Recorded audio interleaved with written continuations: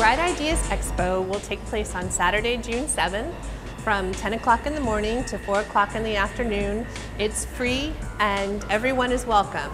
We've gathered a group of creative, like-minded individuals who are looking to collaborate across the lines, whether it be visual media, audio media, any types of creators, makers, hackers, builders, DIYers, designers.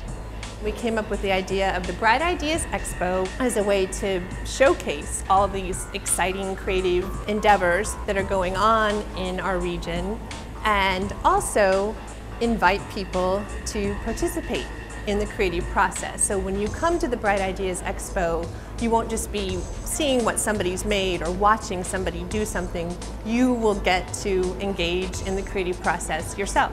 Creativity is not just for artists.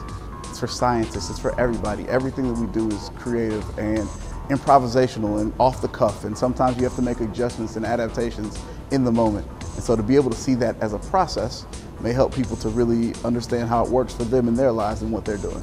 St. Louis is a place that really fosters creativity, that when you have an idea and are passionate about it, you can pursue it, and there's a community to support you. So we hope that people will see that, and that also people will get a sense of both their own creativity and their own interest in science. We wanted to be able to engage the public, so not just a static display.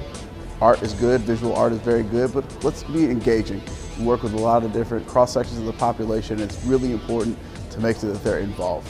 Also, it's got to be, I don't want to say entertaining, but you want to make sure that it's got that edge to it. We feel that it's not something you either have or you don't have, that we all have the ability. It's a skill, it needs to be cultivated. So this is a place where you can cultivate it.